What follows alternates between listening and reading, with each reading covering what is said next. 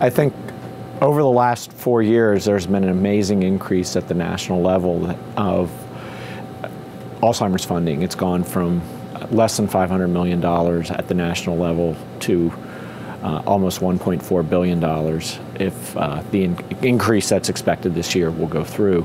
And that's really an amazing change and long overdue. Alzheimer's disease costs society just in the United States roughly somewhere between $200 and $250 billion a year.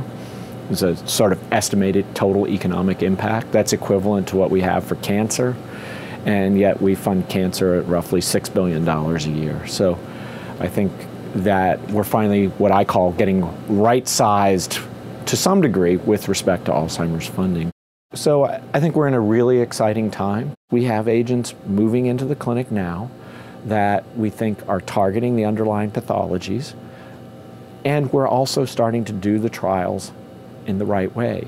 We're treating people with some of these agents before they show signs of the clinical symptoms of the disease.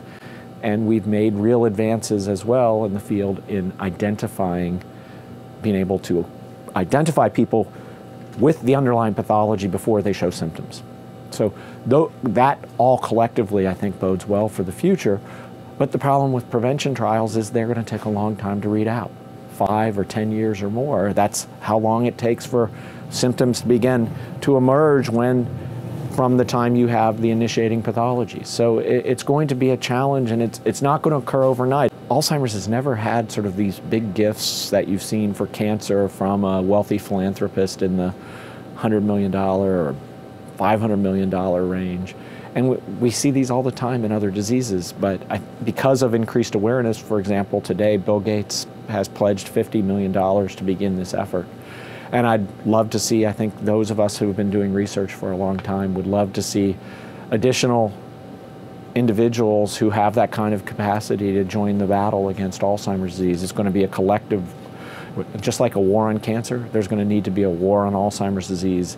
And it's not going to be won in a single battle overnight. It's going to take a long, long time. And so that's where we need to go.